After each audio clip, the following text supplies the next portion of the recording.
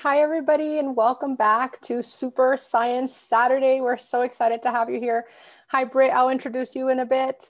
Thank you for joining us today. We are using the Slido interface. And if you slide down your website, and if you've been here for a while, you've already been familiar with it. But Slido is an interface. If you click on join, you will be able to ask us some questions and also answer some polls that we have. We're interested to learn where you're from, how many people are joining you watching today. And I hope if you've been joining us since the morning, we've had so much fun. And I look forward to seeing what we're gonna do next, aren't you? Yeah, so Britt, I'm gonna hand it over to you, and your presentation is called Infrared. It's out there. Take it away. Thanks, Lorena, and thanks everyone for joining. My name is Britt Stevens. I'm a scientist at NCAR.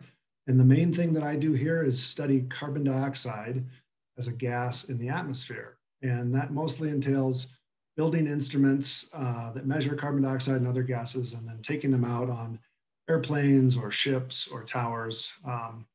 And by measuring carbon dioxide in different places, we can try and figure out where it's coming from and where it's going to. And the reason why I'm so interested in infrared radiation, and also the reason why lots of people are interested in carbon dioxide, is that carbon dioxide absorbs infrared radiation in the atmosphere and causes the planet to be warmer than it would otherwise. And because we're emitting a lot of carbon dioxide from all of our activities, it's causing the planet to get even warmer. So with that introduction, we made a video for you that explains infrared and shows you what some stuff I hope you think is pretty cool. So I'm going to share my screen and then show that to you. Here we go.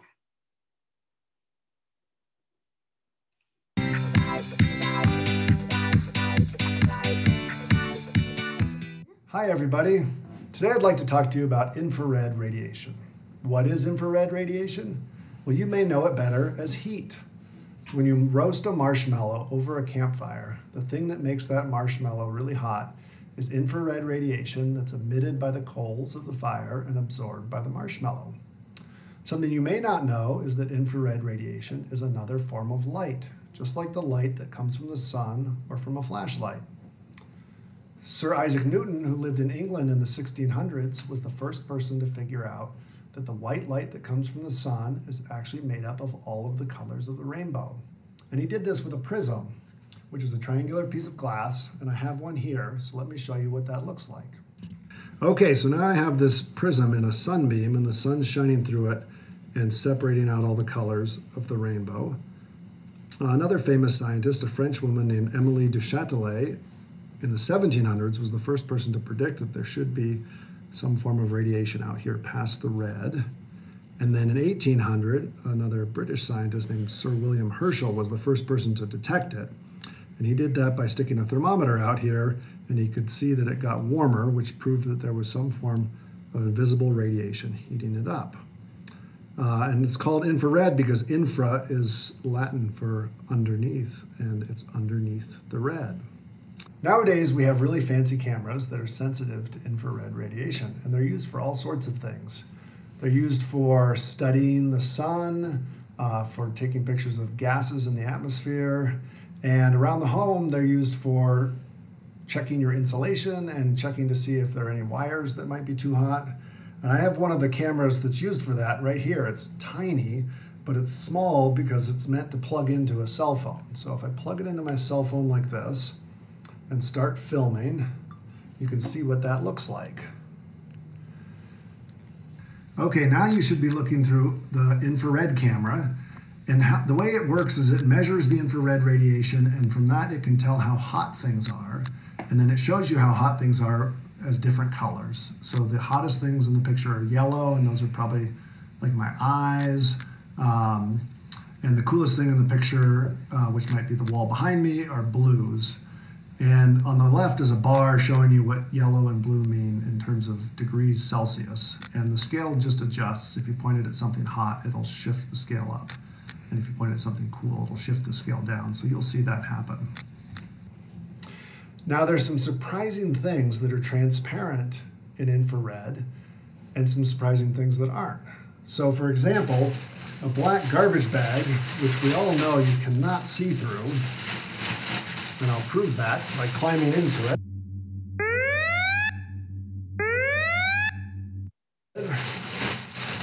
Is actually transparent in the infrared. How many fingers am I holding up? 2 on each hand, so 4 total. Thank you, very good. Which we all know you cannot see through, and I'll prove that by climbing into it. Is actually transparent in the infrared. How many fingers am I holding up? 2 on each hand, so 4 total. Thank you, very good. And conversely, something like a pane of window glass, which we all know you can see through, is transparent in the visible, but it's completely opaque or not see-through to the infrared. And in fact, it actually reflects infrared. So you can probably see my camera person. Hello. Wave, camera person. Hello. And that's because a lot of window glass actually has a coating on it to reflect infrared in order to keep the heat inside your house. Here's something fun you can try at home. This is a remote control for a TV, and it actually uses infrared radiation to send signals to the TV through that little, what looks like a light bulb there. Now it turns out that some modern cameras are actually sensitive to this infrared, which is just outside the range of the visible. My cell phone camera, which I'm using right now, isn't. So if I take this and point it at the camera and try and turn the TV on and off, you don't see anything, which is exactly what I see in real life. But if I turn my camera around and use the face camera on the phone and do the same thing, when I push the on-off button, you see this bright kind of pink light. And that's actually infrared that's fooling the camera into thinking it's actually a visible color. So maybe after this you can borrow a remote control and a cell phone from your parents and see if you can see it too. Be sure to try both cameras, the back and the front. Now that I've told you a bit about infrared radiation, I just want to walk around the house with this infrared camera and see what some things look like. Sound like fun? Let's go. I can see your bomb. Ooh, hot feet.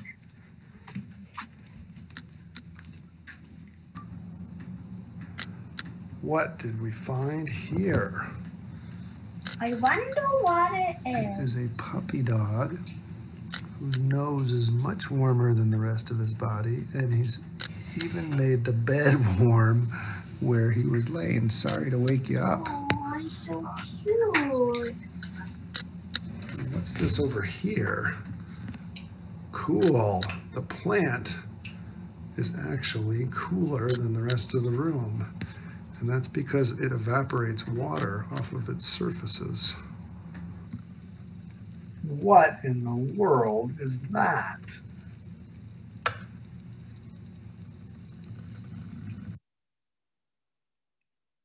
Okay, we have a poll set up for you so that you can guess what this is. Stare at it for a second and think about what you think it might be. And then Lorena, if you can put the poll up, see what our options are. Yeah, so this is a really curious one. It's really cool to be able to walk around your house. So it's something in your house, maybe. Okay, the choices are Indiana Jones whip. If you've seen those movies, you'd know what that is. A pet snake, an electric teapot, or a hose. And it's really cool to see as people are putting in their responses, how these responses are changing. Mm-hmm. Yeah, I'm sure we've all been looking at a lot of polls recently. I mean, like maybe if you dressed up as Indiana Jones for Halloween. Yeah, it looks like a hose is winning. This is a tricky one. Wonder what the hose would have in it. Look, that yellow. What do you think? And if you haven't already participated, you could join Slido by going down on the bottom part of your web browser, your window, and you can join Slido and participate in this active poll. What do you think? Should we show people what it actually is? Should I take a guess as well? Oh yeah, please do. I totally think it's your pet snake that might have been walking around the house. By walking, I mean, you know, slithering, of course. Yeah, but can you guess the pet snake's name? That's extra credit. If it is a pet snake, I will guess a name. Do you want to show the results? Sure. Okay, I'm going to share my screen again. And here we go.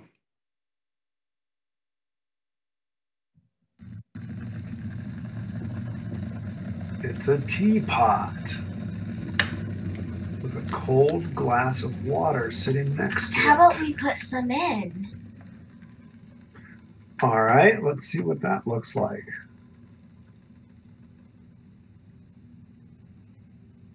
Whoa. Ooh. Look at that. That's lava. It looks so hot. Yeah. Oh, look, the hot water is staying sort of on top of the cold water. Let's put a little more in. All right, here goes. Oops. Oh, no, Angry Bear. I can't believe you did that. Why did you do that? Okay, these two kids say the chocolate chip cookies have cooled off enough to eat. Let's have a look. Let me see. Come stare at the camera. Do you think those cookies have cooled off enough? They look like they're on fire. No, they're not. All right, well, let's find out if we can have one. 2 chocolate chip cookies are missing. I wonder who ate them. Okay, stick out your tongue. Stick out your tongue. Let me see. Let me see. Oh, who's got a hot tongue? Let me see. Guilty as charged. Okay, let's put some water in the bath. It feels like a cold bath, don't you? Let's see what that looks like.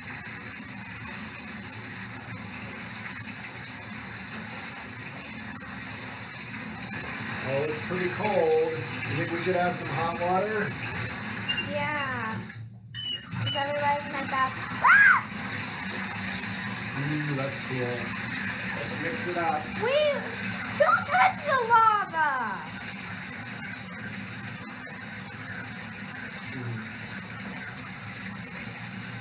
That's pretty neat.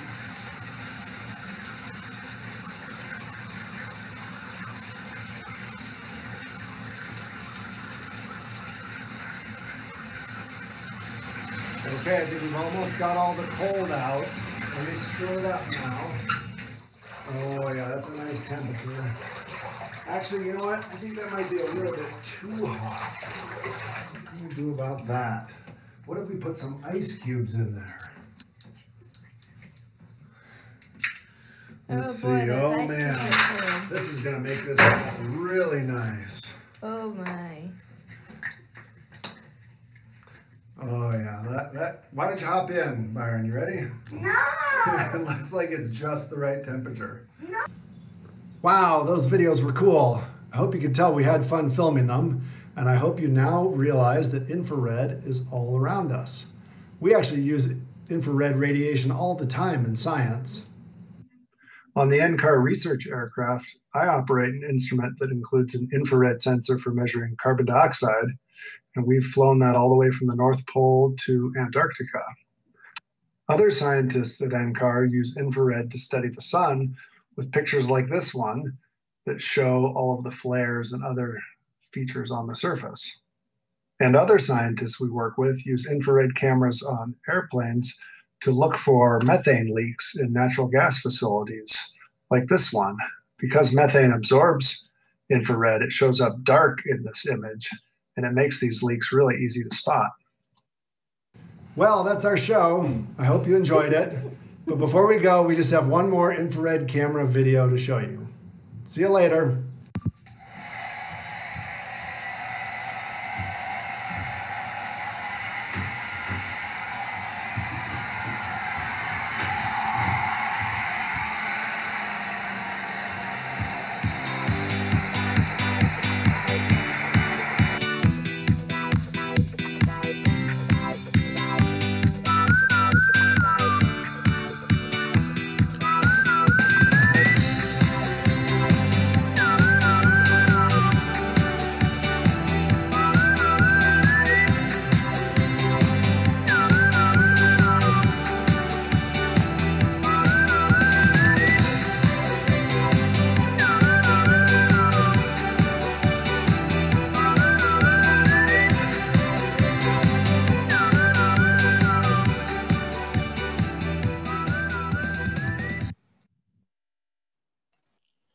That was so great.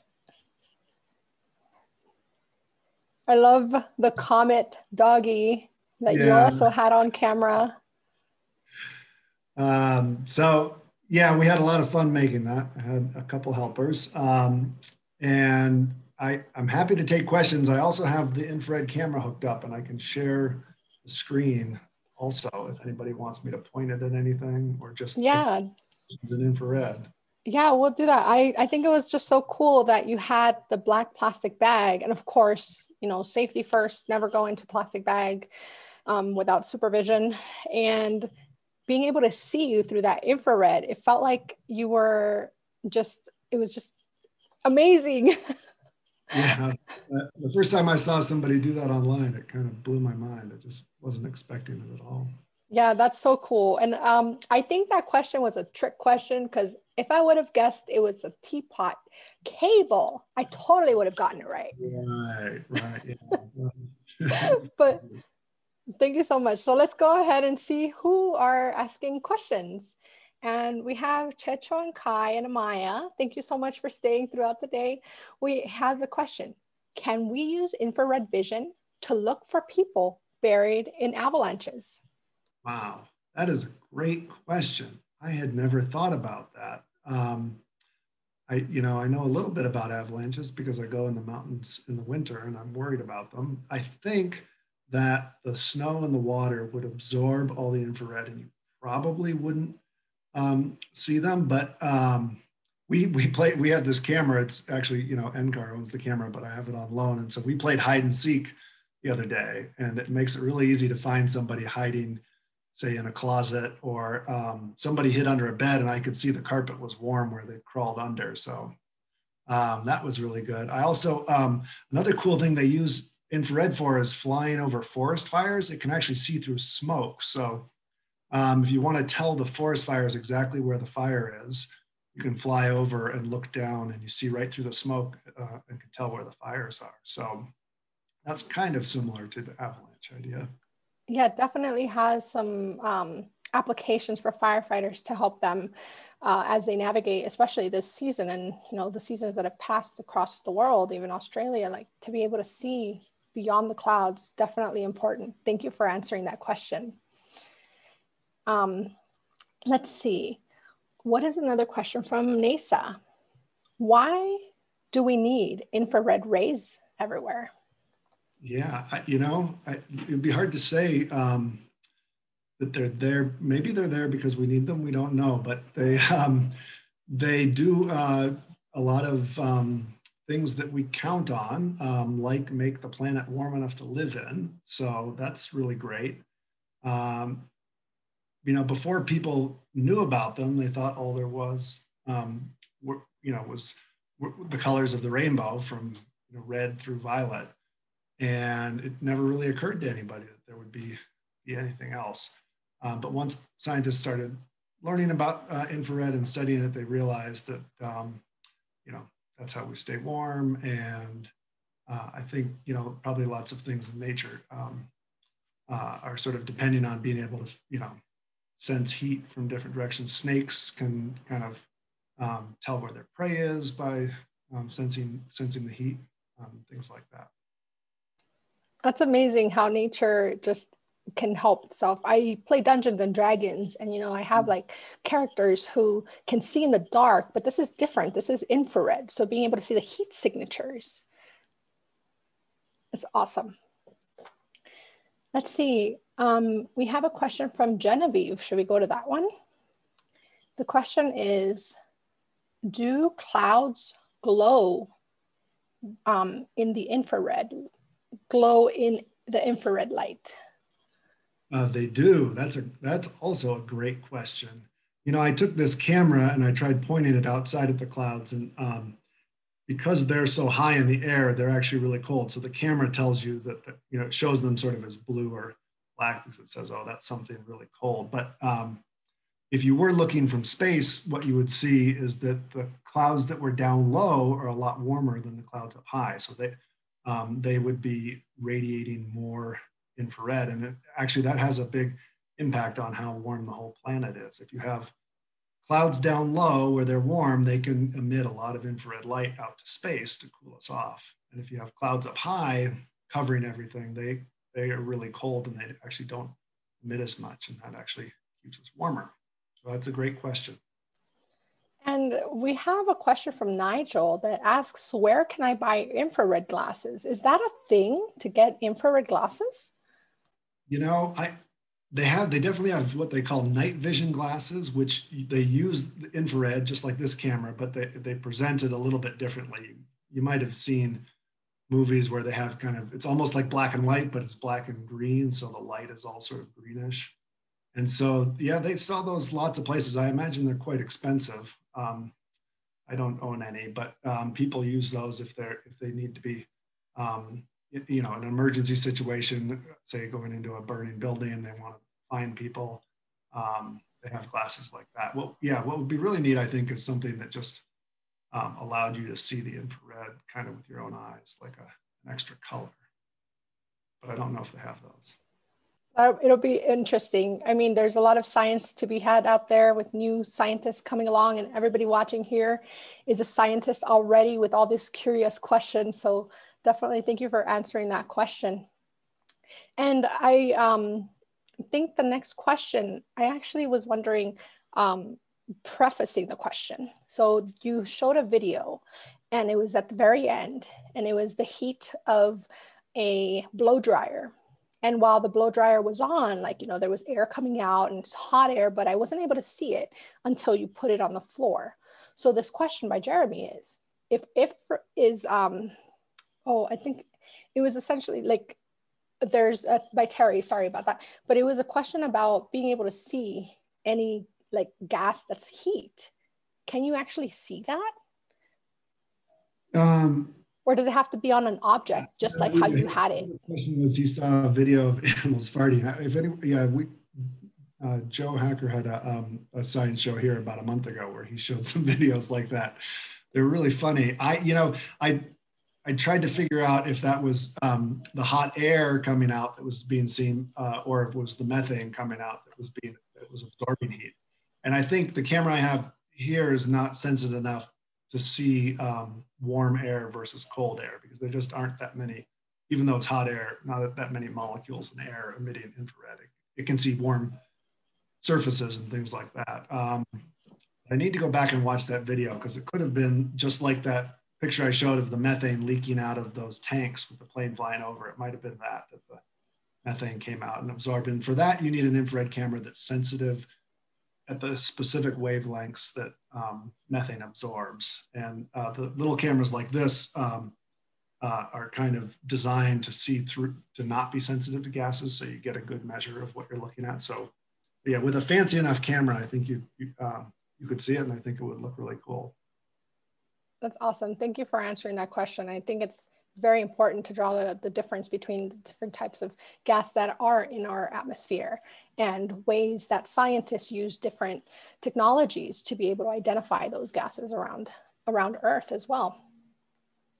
And it's a similar question that Jeremy had. So I think for the interest of time, since we're at 2:56, I'm gonna go over to Griffin, if that's okay with you. And the question was, are there more colors like infrared that you can't see? Yeah, and I just so I get a chance to do this because Jeremy's question reminded me. I'm going to try and share this the infrared camera video while I answer this question. See if this comes up. Okay, I will try and answer this question in infrared. Yes, there are lots. The electromagnetic spectrum, they call it, goes from way out past infrared all the way through red, orange, yellow, green, blue, indigo, violet, and then past violet is ultraviolet, which will give you a sunburn if you get too much of it, and then and it keeps going on. So there's if you Google, or maybe Lorena can share a link about the electromagnetic spectrum. There's lots of other things, radio waves, television signals that used to come through the air. Those are all just different forms of light, basically, that we can't see. And then to answer Jeremy's question, you know, it is kind of tricky with this camera. If you want to take a picture of something, say, you know, on your table, and you accidentally put your hand there first, then, you know, what you're left with is a handprint. And so people are giving off heat, but this camera is not quite sensitive to see it coming off. It mostly just sees the heat coming off of surfaces. But yeah, that was a good question also. Yeah, thank you so much for being able to take that. Sorry, I wasn't able to read it out, but it was about being able to see that heat signature without the obstruction of a body. So it's essentially seeing the remnants of where that person had just previously touched. Right. Awesome. Thank you so much for sharing in the infrared. I think we have about 2 minutes before the next show starts, but I did want to see, I think Sean or Natalie, if you can please post up the questions again, just to see if we had anything that we can answer real quick. I think that fixes that.